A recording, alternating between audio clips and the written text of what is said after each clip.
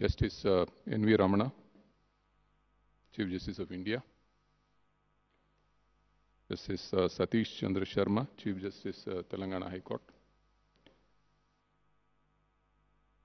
Shri Chandrasekhar Rao, Chief Minister of Telangana. Shri Indrakaran Reddy, Minister for Law.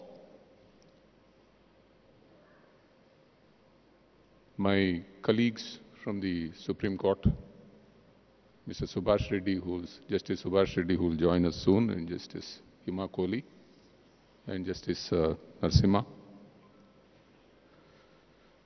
Justice Kurian Joseph, former Judge of the Supreme Court. Mr. Prashant Mishra, Chief Justice of the Andhra Pradesh High Court. Judges of the Telangana High Court and Andhra Pradesh High Court. Mr. K.T. Ramarao and his cabinet colleagues. Members of the Governing Council. Representatives of the industry and business from Hyderabad and other places, the press, and all others present here. Good morning, ladies and gentlemen.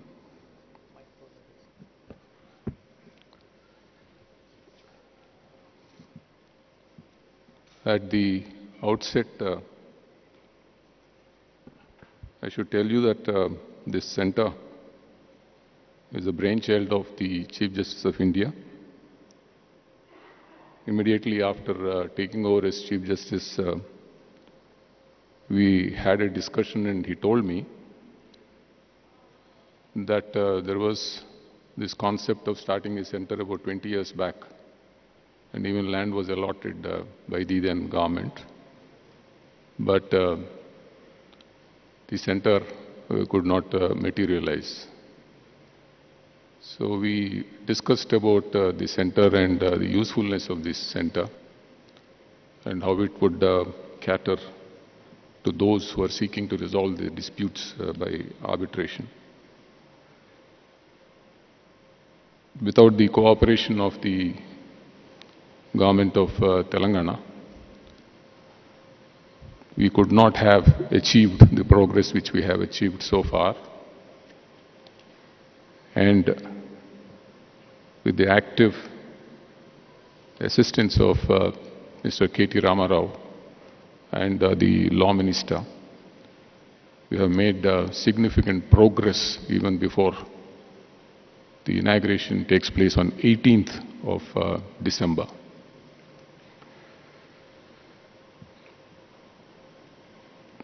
Justice Ravindran, who's a life trustee, has been an inspiration. I have been working with him closely for the past 4 months, and he's so punctilious. And with the able guidance of Justice Ravindran, the members of the Governing Council have framed the rules of the trust as well as the arbitration and mediation center. We have accomplished people from the field of arbitration in the Governing Council. Sir Bernard Eder is an international arbitrator and mediator who has 35 years of experience in commercial litigation and international arbitration. He is a member of the Governing Council. Mr. Toby Landau is a barrister and an advocate and a member of the bars of England and Wales, Singapore, New York. And he is also an experienced arbitrator who has consented to be a member of the Governing Council. We have Dr. Young Park, who is the Vice President of the London Court of International Arbitration and a member of the Singapore International Arbitration Center, who is also a member of a Governing Council member. Mr. Chitra Narayan, who is a renowned arbitrator, has consented to be in the Governing Council. We have Mr. Nakul Diwan, who is a Senior Counsel, who is a very busy arbitration practitioner. He is also a member of the Council. We have Pramod Nair, who specializes in arbitration, who is a member. Mr. Sitesh Mukherjee, he is a member of the Governing Council and he is the pro tem CEO. Till we appoint a regular CEO, he has been in charge of the affairs of the trust till now. We appointed Tariq Khan, who is very well experienced in the field of arbitration, who will be the registrar of this center. Before I say a few words, I would like you to hear the messages sent by members of the Governing Council from beyond the shores, Mr. Toby Landau and Dr. Young Park.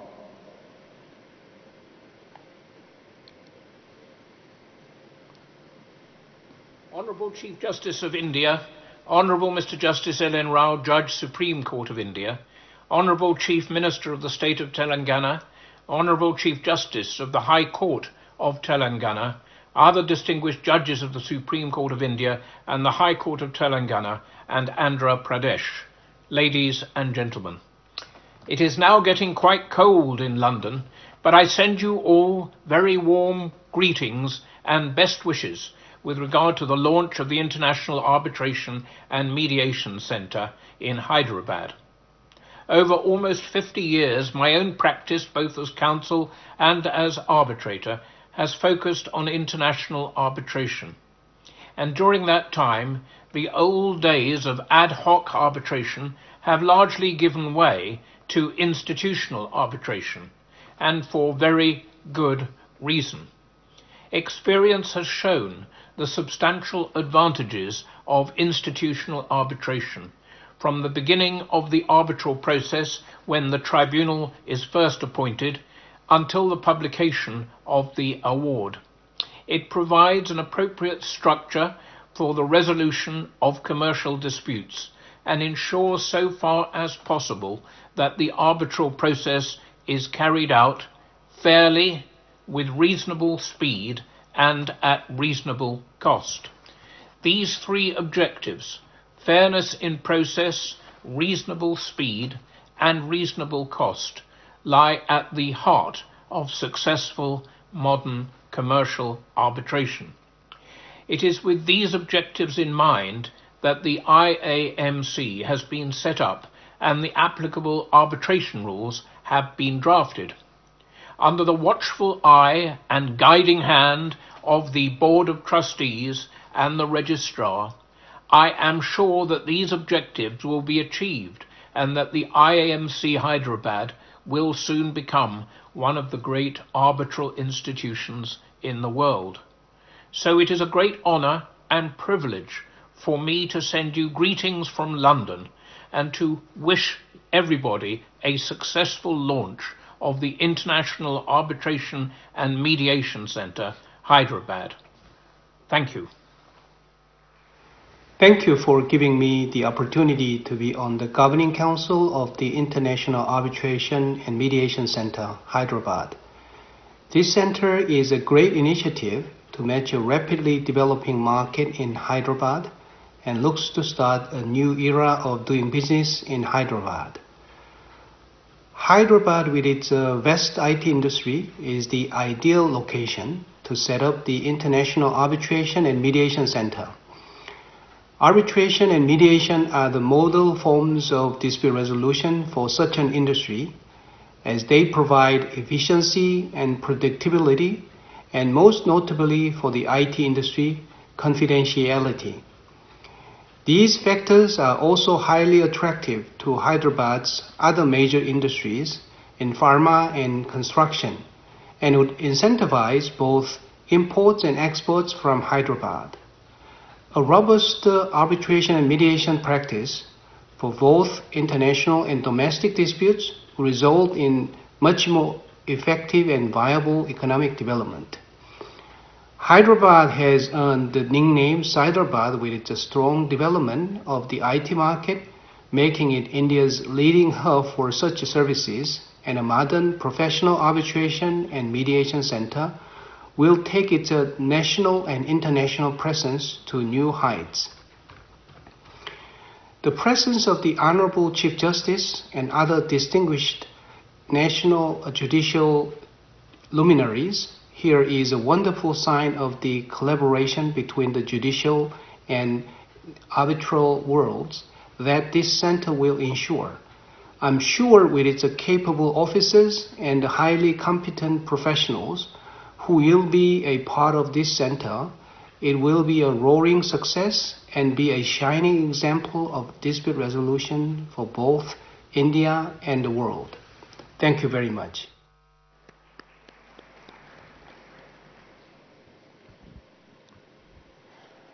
All of you might be thinking why we members of the judiciary are talking about alternate dispute resolution.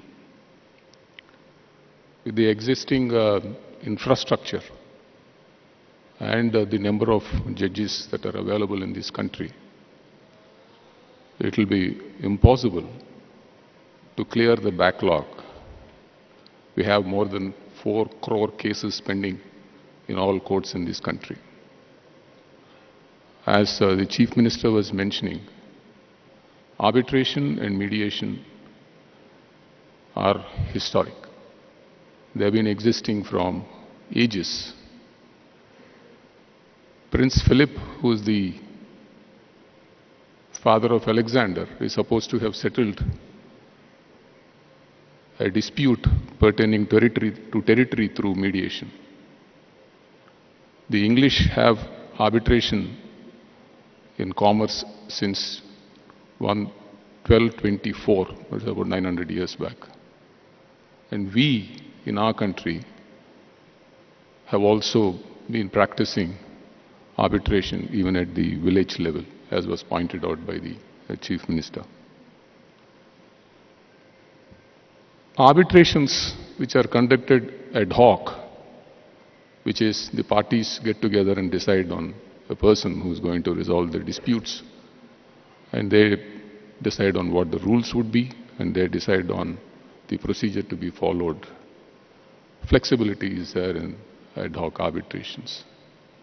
Insofar as institutional arbitrations are concerned, there are distinct advantages.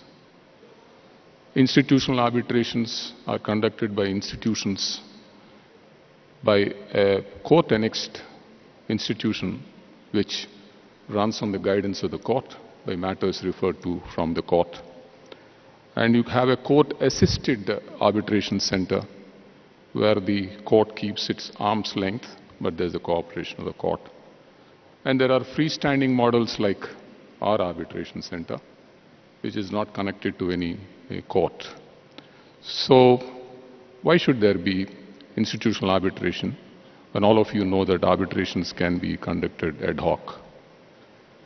The 246th Law Commission, by noting that the Arbitration Act of 1996 is agnostic insofar as institutional arbitrations are concerned, recommended that there should be an amendment to Section 11(6) of the Arbitration Act to redress the systemic malaise.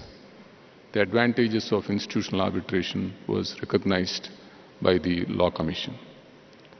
Thereafter, a commission was appointed headed by Justice B.N. Sri Krishna, of which Justice Ravindran and Justice Narasimha were also members, to make recommendations for amendment to the Arbitration Act. Recommendations made by Sri Krishna Commission led to the amendment to the Arbitration Act in 2019.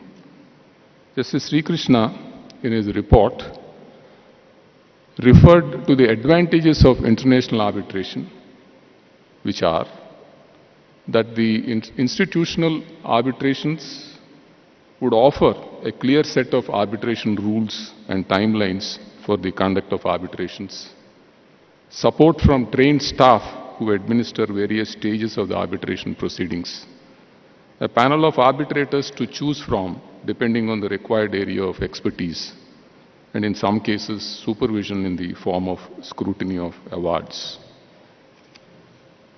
You might be knowing that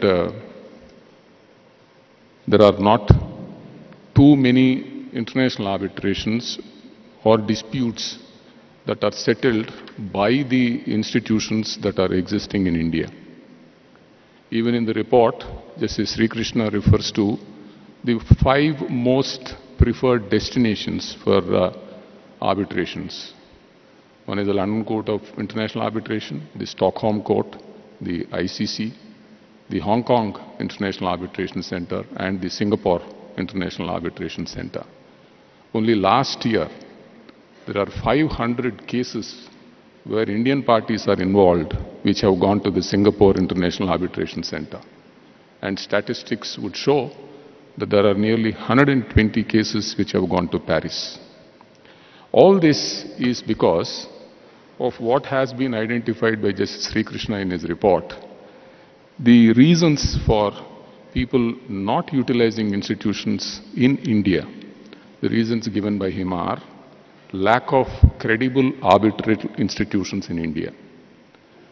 He says that existing arbitral institutions in India are not up to date with international best practices and may not have staff with the requisite skill set to be able to provide the support that parties and arbitrators look for. In matching up to the facilities provided by and practices followed by international institutions of repute, institutions here may be out of their depth without appropriate knowledge and experience. The second problem is misconceptions relating to international arbitrations. There is a notion that institutional arbitrations end up hurting the pockets of the parties. This is without any basis, as fee charged by the IAMC Hyderabad is very reasonable and are more or less comparable to the fees specified in the 4th schedule of the Arbitration Act. Long hours have been spent by Justice Ravindran and the members of the Governing Council in finalizing the fee that is to be charged by the center and the fee that is to be fixed for payment to the arbitrators. With arbitration being facilitated by an institution where all organizational and administrative needs are catered under one roof, the proceedings are likelier to conclude earlier, thereby saving costs. It is also believed that institutional arbitration affects party autonomy significantly. However, the institutions are careful to respect party autonomy and tend to protect only issues concerning integrity of proceedings from the parties. The other anomaly that was found by Justice Sri Krishna is that there is lack of governmental support for institutional arbitrations, which we have in abundance, courtesy the Chief Minister, Mr. Rama Rao, and his cabinet colleagues. With this active support of the government, where arbitral institutions would be given an opportunity to prove their mettle, I see a bright future for this center. Lack of statutory backing of institutional arbitration is one problem that Sri Krishna pointed out. Centers like Singapore and Hong Kong have owed a substantial degree of their success by being designated as the default authorities for when parties are unable to decide on appointment of arbitrators. While there have been similar recommendations and subsequent amendments to the Arbitration Act to incorporate similar provisions requiring the courts to designate graded arbitral institutions, these provisions are yet to come into effect. The Commission made some plain speaking about judicial attitudes to arbitration, which need not be mentioned at this platform. The top institutions which I have mentioned get work because of the deficiencies in the institutions in India. I am sure that this institution would provide a platform for all of you to utilize this world-class facility. I should tell you that there is another misnomer that these centers are good only for arbitrations where there is huge amount of money involved, the stakes are very high, which is not true. Even arbitrations where the stakes are less, can be taken by the arbitration center at a less cost. We also encourage ad hoc arbitrations. You can use the facility that has been created by this center. We have created a world-class facility for online arbitrations. And apart from this, I should say a word about mediation. Mediation is a fast-growing alternate dispute resolution.